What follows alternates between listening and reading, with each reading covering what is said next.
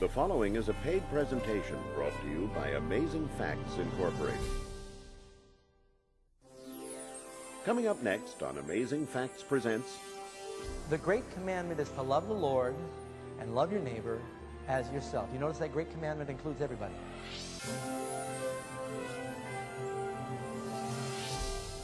For over 40 years, Amazing Facts has been dedicated to sharing God's Word through media.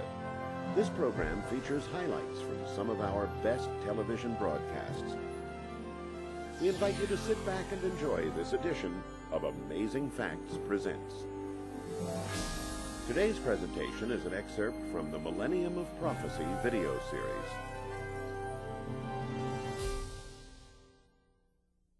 You remember a little bit of rehearsal that the king of Babylon, Belshazzar, had a wild feast. And in the party, he began to mock the God of heaven, and he used these holy vessels to praise the gods of silver and gold and wood and stone and clay. And as a result of that, this handwriting appeared on the wall, and it pronounced the judgment on Babylon. They didn't know what the handwriting meant, so they brought in Daniel, and Daniel then interpreted it. Mene, mene, tekel upharsin, you are weighed in the balances and found wanting, and your kingdom is now divided and given to the Medes and the Persians. Matter of fact, that very night, the Medes and the Persians were diverting the Euphrates River, where it went under the walls of Babylon, and the kingdom of Babylon fell. All of the government officials and the cabinet that had served Belshazzar were executed, with one exception. That old patriarch and prophet named Daniel, he was spared because he had an excellent spirit in him. A matter of fact, he became one of the prime advisors for King Darius of the Median king. And Darius was so impressed with the wisdom and the commitment and the honesty of Daniel, he was thinking about putting Daniel in charge of the whole empire of Medo-Persia, prime minister. Well, when the other Medo-Persian government officials heard that, they were outraged that they would take this captive from Judah and that they would be replaced. They went before the king, and they sought to find occasion against Daniel concerning the kingdom. Had private detectives following him around, trying to find something that he was doing wrong. But they found he was faithful in every area of his life. Finally, they persuaded the king to make a law. And the idea was, you make this religious, political law, and it will weld the kingdom together. That's why Nebuchadnezzar made the golden statue, to try and create solidarity among all these different nations. Make a law that nobody should pray to anybody but you for the next 30 days. And the king thought, well, that make the kingdom stronger, and it appealed to his ego, so he signed it into law. And the Bible tells us the law of the Medes and the Persians cannot be changed. It says it 4 times. It cannot be changed. And they knew that. Now, this scripture really stirs me with emotion. It tells us in Daniel chapter 6, verse 10, Now when Daniel knew that the writing was signed, he knew about the death decree. He went into his house, his windows being open, in his chamber toward Jerusalem, and he kneeled upon his knees 3 times a day, and he prayed, and he gave thanks before his God as he had always done. Daniel could have used that scripture where Jesus said, enter into your closet and shut the door. But he was not going to hide his relationship with God. He flung his windows open. He prayed toward Jerusalem. He got on his knees where he was in a physical posture of prayer, and he prayed out loud. He put the law of God ahead of the law of man. The law of God said, thou shalt not have other gods, and that even means the king of Persia, even if it means you're going to lose your job, even if it means you're going to lose your life. Did God honor Daniel for his faithfulness? Sure enough. Well, the spies were watching, and pretty soon they ran to the king. And they said, King, you made that law, and the law does not change that if anybody prays to any god or man for 30 days except you, he's going to the lion's den. And that was a death decree back in those days. These were ferocious Asian lions. And the king said, that's right, that's the law. And they said, that Daniel from the captivity of Judah, he broke your law, and the king was outraged. He did everything he could to try and find some legal loophole to save Daniel, but there was nothing he could do. And so finally, regrettably, he had to go ahead and fulfill the law. The king could not change the law. And the king gave the command, And they brought Daniel, and they cast him into the den of lions. And the king spoke and said to Daniel, your God, who you serve from time to time, occasionally, when it's convenient, your God, who you serve continually, he will deliver you. He might deliver you. Friends, you know, that's a wonderful promise. If you serve God continually, he will deliver you. And there is a similar test coming to the people of this planet. That's why we need to learn. So a stone was placed on the mouth of the lion's den, just as a stone was placed on Christ's tomb. And it was sealed with a government seal, just as there was a government seal placed on the tomb of Jesus. And the king then went and he spent the night in fasting back at his palace. First thing in the morning, he came to the lion's den and he pulled the cover off and he called to Daniel and he said, Daniel, has your God who you serve been able to deliver you? They'd never heard anybody talking out of the lion's den before. Nobody had ever come out of the lion's den before. And a voice came up and the king's mouth dropped open and he said, King, live forever. My God has sent his angel and has shut the lion's mouth, and they have not hurt me, because I was innocent before you and before God. And Daniel was brought out of the lion's den. Now, some people think, well, this was no miracle. The lions just weren't hungry. You know, they had just eaten scores of Babylonian politicians, and they were probably laying with swollen bellies at the bottom of the den, burping, and they couldn't eat enough. They groaned and rolled over when Daniel was thrown in there. This was no miracle. You know, a lot of people get into trouble because they don't keep on reading in the Bible. Reminds me about a story where a young man went to a mission here in New York City. And after he accepted the Lord, his life was changed. They gave him a Bible. He went and sat in park bench there in Central Park and started reading the Bible. And he couldn't contain himself. He was so excited. He had never known these things before. Pretty soon he said, thank you, Lord. Praise the Lord. Hallelujah. He'd heard him say that back at the mission. He wanted to express his gratitude to God. Well, there was an atheist walking by, and he heard the young man with all this religious expression. He said, well, why are you shouting like this? Oh, and the young Christian man said, sir, this is wonderful. I'm reading in the Bible where the Lord parted the Red Sea, and the children of Israel went over on dry ground. And this distinguished-looking atheist said, young man, I don't mean to burst your bubble, but it was the sea of reeds, and it was only 6 inches deep. Well, he looked so distinguished and intelligent, the young convert didn't want to contradict him, and he said, thank you, I didn't realize that. Appreciate that. Just as the atheist got a little ways away, he heard the young man shouting, praise the Lord, hallelujah, this is wonderful. And he came back over, he said, now why are you shouting? He said, mister, Lord just drowned the whole Egyptian army in 6 inches of water.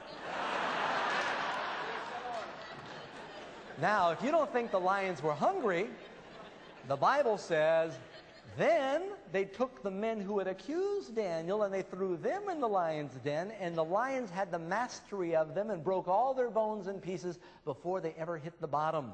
This was a miracle. You don't think the fiery furnace was hot? It was hot enough to kill those who threw in Shadrach, Meshach, and Abednego, right?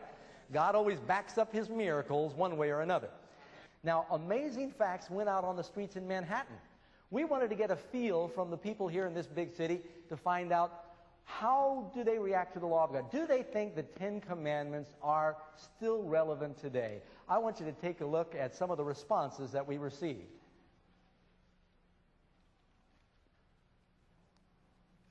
I believe the 10 Commandments are relevant because today we have to have some kind of moral background or moral fiber to keep us all in focus and harmony together. I am a Christian, and I do think the 10 Commandments are relevant today. As for religion per se, my belief is if the person is good, they don't need religion. Yes, I believe they are relevant today because it's just everyday living, things that people should know in school, especially young kids. Yes, I do think they're relevant. Not really, because I don't think anybody follows the 10 Commandments. I don't even think half the people know what they are. Yes, I believe that team commitments are important because it still has good values. And I think students need to learn good stuff. I believe that the 10 Commandments are important today because Jesus, when he came preaching the kingdom of God, he said that the most important commandment was for us to love the Lord our God with all of our heart, soul, strength, and mind. And that is of the 10 Commandments 1 through 4. And then he also said that we should love our neighbor as ourselves.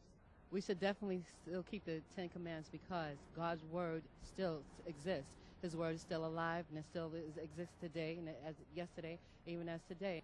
I believe that the 10 Commandments are important to each person in their own way.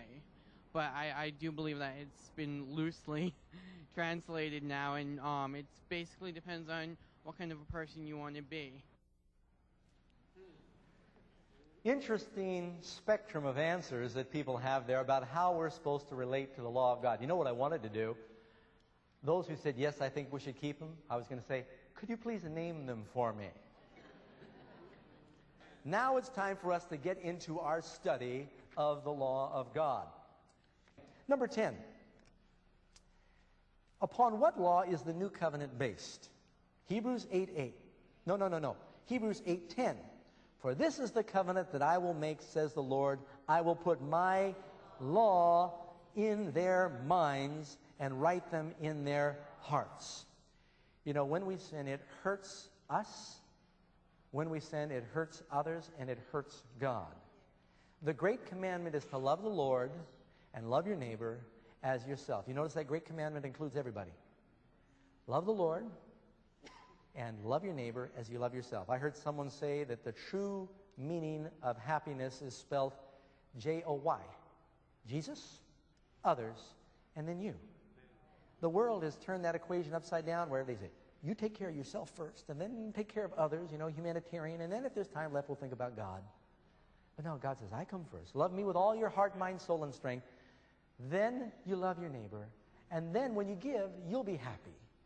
We have everything inverted backwards. Number 11. Does living under grace by faith make keeping God's law non-essential? Romans 6:15. What then, shall we sin, break God's law because we're not under the law but under grace? What does Paul say? God forbid. Romans 3:31. Do we then make void the law through faith? God forbid. Yea, we establish the law. When we have faith, we establish the law. We don't nullify or negate or make void the law by faith.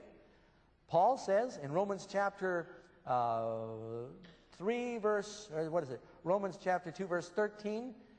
It is not the hearers of the law that are just before God, but the doers of the law shall be justified. God wants us to obey. The Bible says we've got so many people that say, Lord, Lord, and they do not the will of their Father in heaven. What is the will of God? No, wait. Let me back up. First, I want to string you along. How many of you agree with me that God wants us to do His will? That it's critical to our relationship with the Lord.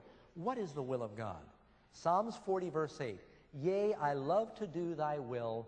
Thy law is within my heart. When you've got the law of God in your heart, you'll want to do the will of God.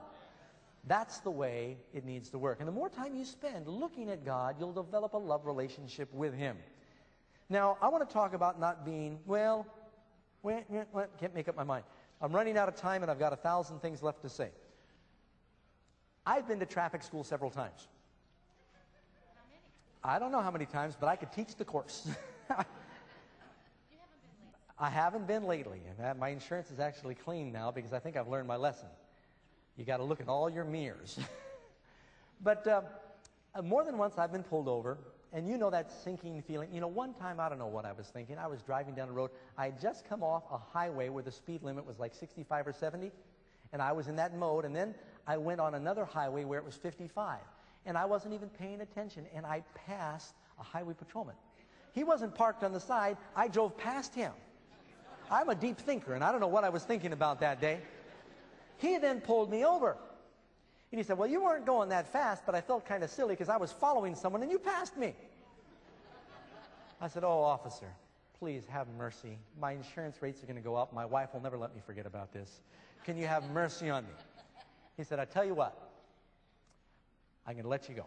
Now, I didn't want to pull over when the lights started, those blue and red lights in my rearview mirror. I didn't want to pull over, but you know what? I'd broken the law. The law said 55. I was going 65. And when I broke the law, I was under the curse, the authority of the law. I had places to go, but I had to pull over. When I said, have mercy on me, and I've actually said this several times. You know, sometimes what you do is you need to cry. I've tried it one time, and she did not give me a ticket. So I figure girls can do it, you know. So I said, will you please have mercy on me? He said, okay, well, look, we'll let you go. And I said, I know I'm guilty. Have mercy on me. I'm honest with him. And he said, we'll let you go. Matter of fact, he said, I'll pay your ticket. No, he didn't really say that. But he said, I'll let you go. So now that he said you're forgiven, I'm not under the law. As soon as he says you're forgiven and you're free to go, I'm now under what? Grace. When you're under grace, you know what that means. You understand the true meaning of that. That means then, as you get back in your car, you rev your engine, and you put it in second gear, and you pop your clutch, and you peel away doing donuts and leaving a black streak up the highway, and you can now go 85 miles an hour because I'm not under the law. I'm under grace now. Is that what that means? Oh, no. You know what I did because I was under grace? I turned on my turn signal. I looked both ways. I got out and kicked all the tires. I put it in first gear. I slowly let out the clutch. I waited until there was no one for a half mile in any direction on the road.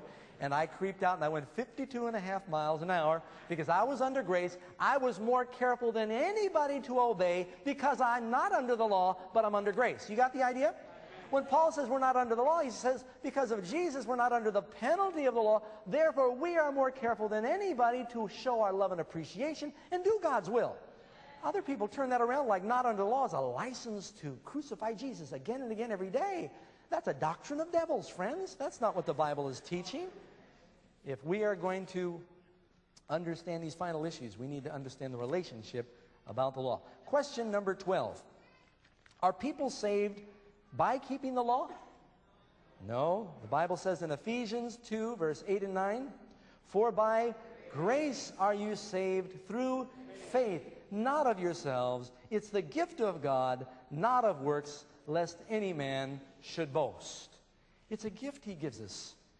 We all have broken God's law, but he wants to now not only give us forgiveness for the past, God wants to give you power to be different in the present. Amen? Number 13. What motivates a person to obey God's law? Because I want to go to heaven, and I don't want to go to hell. Now that might be a starting point, but what's the best reason to obey God? Love for the Lord has to be the reason. It says in Romans 3:10, therefore love is the fulfilling of the law. Matthew 22, verse 37 through 39, thou shalt love the Lord thy God with all thy heart, with all thy soul, with all thy mind. This is the first and great commandment, and the second is like it, thou shalt love thy neighbor as thyself. And then you can read in 1 John 5:3, this is the love of God, that we keep his commandments. You know, when we really love the Lord, we want to obey him. Number 14. Can I be a true Christian without keeping his commandments? What does the Bible say? 1 John 2, 3 and 4. Hereby do we know that we know him, if we keep his commandments. He that saith, I know him, and keepeth not his commandments, is a liar, and the truth is not in him. Now, some people say, oh, Doug, you're making too much emphasis on the letter of the law. The important thing is the spirit of the law. You know, we got these people who think the spirit is license for disobedience. When Jesus said, if a man looks on a woman to lust after her in his heart, he's committed adultery, he was explaining the spirit of the seventh commandment. The law says, thou shalt not commit adultery. Jesus said it's not just an action, it's an attitude, right? The law says, thou shalt not kill. That's the letter of the law. The spirit of the law says if you're angry with your brother without cause, Jesus said, you're guilty of murder. The letter of the law says, thou shalt not bear false witness. Jesus said, let all your communications be yea, yea, or nay, nay. You don't need to be swearing. Now, if a person says, we don't need to keep the letter anymore, we keep the spirit, that's absurd. The letter is the starting point. You build on that with the spirit. A person says, no, I don't keep the letter anymore. I don't think about adultery, but I rape people. Obviously, if you're keeping the spirit, you're not going to break the letter, right? Oh, no, I love my brother. I don't think angry thoughts. I do commit murder, but I'm not angry when I do it. If you're breaking the spirit of the law, you're always breaking the letter. And so this idea that we keep the spirit, if you're really keeping the spirit, it always includes the letter of the law. That's an important issue many forget. Number 15. Are some Old Testament laws no longer binding upon Christians? Yes. Ephesians 2:15. Having abolished the law of commandments contained in ordinances. Now you realize that back in the very beginning, God had the Ten Commandment law. You remember when Cain killed Abel, God said to Cain, sin lieth at your door. Sin is a transgression of the law. It was a sin to murder back there in the Garden of Eden. When Joseph was tempted by Potiphar's wife, Joseph said, how can I commit this sin against God? Adultery was a sin, and that was long before the Ten Commandments were written or spoken by God. So the Ten Commandments go all the way back. But certain ceremonial laws were given to Moses that revolved around the sanctuary and its services, and there were some ceremonial Sabbath days and holidays.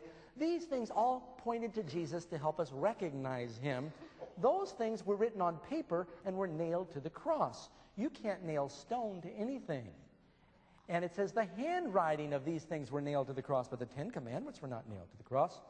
That was part of the ceremonial law, but contained in yearly Sabbaths. But the moral law and the Ten Commandments is eternal. Number 16, whom does the devil especially hate in the last days? Answer, the dragon was wroth with the woman. Now, who does the dragon represent?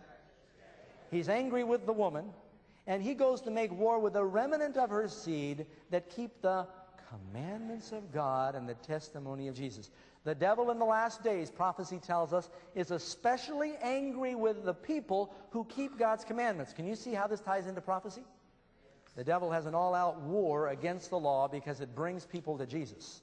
Number 17, what are some of the glorious rewards of keeping God's law? John 15, verse 11. These things I have spoken unto you, that your joy might be full, and that your joy might be full. Oh, I said that wrong. Let me try this one more time. These things I've spoken unto you, that your joy might remain in you, and that your joy might be full. Proverbs 29, verse 18. He that keepeth the law, miserable is he. Happy is he. Psalm 119, 165. Great peace have they which love thy law, and nothing will offend them. You will have great peace. Now, friends, I want to give you something to think about. Palestine, or Jerusalem, is in what we call the Holy Land. You know why it's called the Holy Land? You go all around the world, and people from Protestants, Catholics, Jews, Muslims, they call that the Holy Land. In the middle of the Holy Land, many years ago, was the temple. In the middle of the temple was the Holy of Holies. In the middle of the Holy of Holies in the Holy Land, on the Holy Mountain, was the Ark of the Covenant, a golden box. What was inside that box? God wrote his will for the human race in stone. Isn't it interesting? Everyone wants to find the lost golden Ark of the Covenant. They're more interested in the golden box. What God was really interested in is the rocks in the box, written with the finger of God. That's the thing that matters. God doesn't want us just to be hearers of the Word. He wants us to be doers of the Word, because Jesus died for our disobedience. You know, friends, many people misunderstand how it grieves the Lord and how much it costs the Father for us to be forgiven. I sometimes wish we could be transported back in time and see what Jesus endured that we might be forgiven. During the days of Oliver Cromwell, a young man who was a soldier fell asleep guarding his post. The penalty for that was death. And he was to be executed at curfew with the ringing of the church bell. Well, when the time came for the soldier to be executed, his fiancée that loved him desperately climbed the bell tower. She got inside the bell and held on with her whole body to this mammoth clapper inside the bell. And Cromwell gave the order that they should ring the bell, and they tried to ring it, and they couldn't even get a muffled thud out of the bell. On investigation, pretty soon, they found this lady was up there all cut and broken and bruised and bleeding, and they asked her what was going on. She said, I'm his fiancée. I love him. Please don't ring the bell. Cromwell said, curfew will not ring tonight, and the man was forgiven. You know, we are under a death penalty, and we have no concept how much Jesus has suffered that we might be forgiven. Have you accepted that forgiveness? When you invite him into your heart, then you want to do his will. Don't worry about how you might obey him tomorrow. You can't even comprehend that. You come to him just as you are today, friends, and he will change your life. He'll give you a new heart. Stay tuned. Pastor Doug will be right back with this week's special free offer.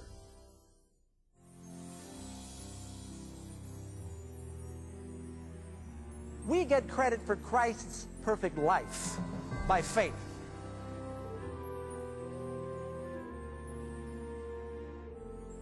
God gives you the Spirit because you cannot live the Christian life without the Christian Spirit.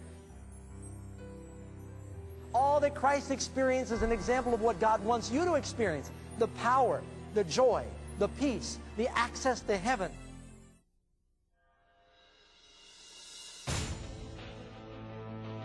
Journey back through time to the center of the universe. Discover how a perfect angel transformed into Satan, the arch-villain. The birth of evil, a rebellion in heaven, a mutiny that moved to Earth. Behold the creation of a beautiful new planet and the first humans. Witness the temptation in Eden. Discover God's amazing plan to save His children. This is a story that involves every life on Earth. Every life. The cosmic conflict. If God is good, if God is all-powerful, if God is love, then what went wrong? Available now on DVD.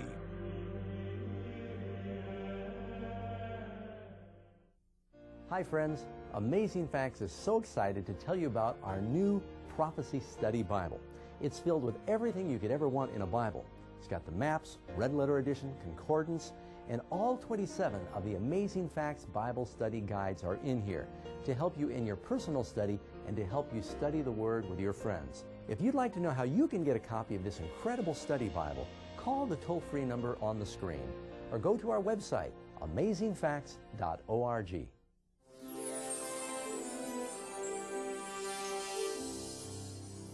Friends, we've been talking today about a subject that has been terribly distorted in modern times. It's absolutely crucial that we understand the relationship between law and grace as it's portrayed in God's Word. The Ten Commandments, written by God's own hand, are the very cornerstone of His government. Yet it seems that many, even among believers, would like to see them done away with. To help you understand this important topic, we've chosen a special gift we'd like to send you absolutely free. It's a study guide entitled Written in Stone, and in it we'll share even more important Bible truth regarding the law of God. Just call the toll-free number on your screen and ask for offer number 111. If you prefer, you can simply write us at Amazing Facts, offer number 111, P.O. Box 1058, Roseville, California, 95678. Well, that's all the time we have today for this edition of Amazing Facts Presents. Until we meet again, remember the words of Jesus, if you know the truth will set you free. This is your last chance to take advantage of this week's special free offer. There is no cost or obligation. Just call the toll-free number on your screen and be sure to note the offer number when you make your request. The preceding was a paid presentation brought to you by Amazing Facts Incorporated. Lion's Den. And that was a death decree back in those days. These were ferocious Asian lions. And the king said, that's right, that's the law. And they said, that Daniel from the captivity of Judah, he broke your law, and the king was outraged. He did everything he could to try and find some legal loophole to save Daniel, but there was nothing he could do. And so finally, regrettably, he had to go ahead and fulfill the law. The king could not change the law. And the king gave the command, and they brought Daniel, and they cast him into the den of lions. And the king spoke and said to Daniel, your God, who you serve from time to time, occasionally, when it's convenient, your God, who you serve continually, He will deliver you. He might deliver you. Friends, you know, that's a wonderful promise. If you serve God continually, He will deliver you. And there is a similar test coming to the people of this planet. That's why we need to learn. So a stone was placed on the mouth of the lion's den, just as a stone was placed on Christ's tomb. And it was sealed with a gun. Now when Daniel knew that the writing was signed, he knew about the death decree.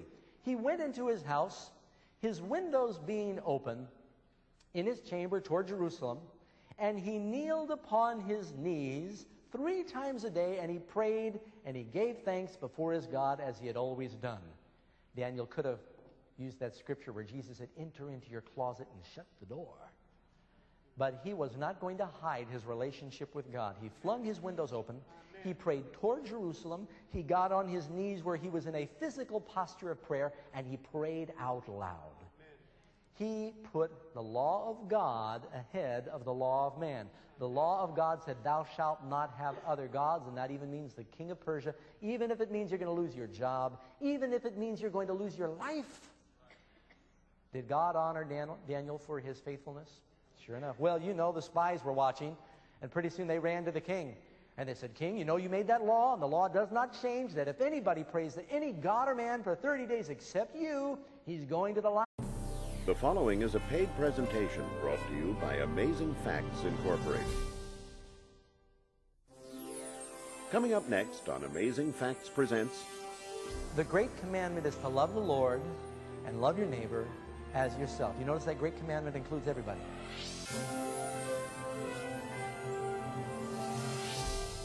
For over 40 years, Amazing Facts has been dedicated to sharing God's Word through media. This program features highlights from some of our best television broadcasts. We invite you to sit back and enjoy this edition of Amazing Facts Presents.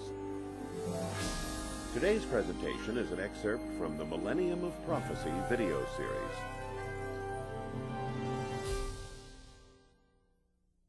You remember a little bit of rehearsal that the king of Babylon, Belshazzar, had a wild feast.